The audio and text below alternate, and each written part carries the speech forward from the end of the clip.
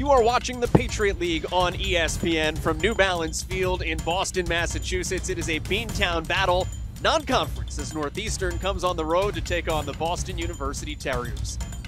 How many coaches always say we need to encourage our players to shoot more, which is so counterintuitive.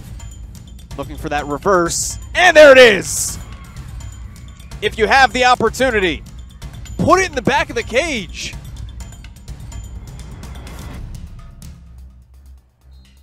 Sweeney's your inserter. Here's Rowe. Tipped up and in!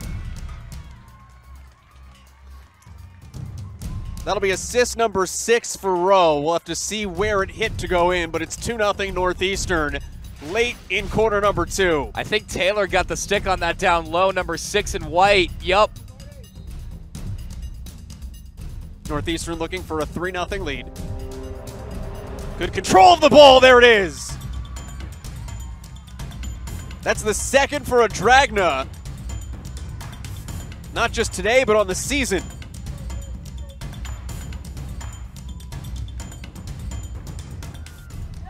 And there's the opener for BU with Tess Chaka finding her 3rd of the season.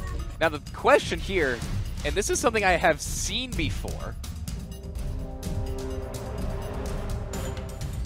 The question I have. Well, corners are where BU gets the vast majority of their goals. This is only their 3rd attempt from the short corner. Up top, Anderson with the drag. And a stroke. We've got a great opportunity coming for BU. 8th goal of the season for Peyton Anderson, and it is 3-2 with 12:22 left to go. Got 1 field goal today. They got 1 stroke goal. But a lot of it has led from the penalty corner. And if we could get a replay of what Northeastern has settled back into the comfort it played with early on. Here's Taylor. Taylor with an empty cage. Doubled her season goal total. She now has 4.